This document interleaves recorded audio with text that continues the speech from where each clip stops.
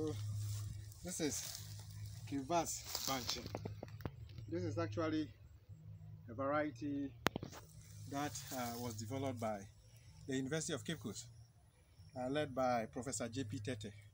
So as you can see, this is after 6 months you can harvest, and then you will get whatever yield that you want to get. This is actually 9 months.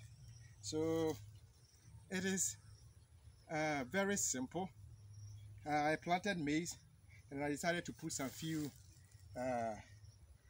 sticks in there, and then that is what you see. Just one bunch. Just look at it. One stick. This is just from one stick that I put on the ground, and so look at what is happening. And so this variety, and it's actually very good for ampesi. And so if you need some of the sticks, just get in touch with the Department of Crop Science, University of Cape Coast.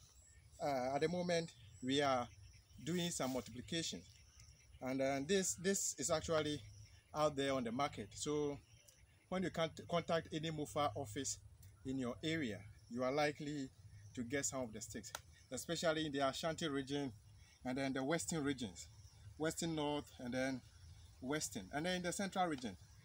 You can contact Aswanzi farms, and then you will get some of the sticks. So see for yourself. This is not Photoshop. This is actually myself, my garden. I planted 10 sticks, as you can see, just 10 sticks. This is just a few. Just look at it. And so if I harvest this one, how many weeks am I going to eat? I have a small family, so this one is more than enough. So actually I'm going to give it out to people. So you can do same. Home gardening, you can just put some few sticks around, and then whenever you need cassava, you just go and then pick them up, and then you are good to go. It's actually very good for ampesi.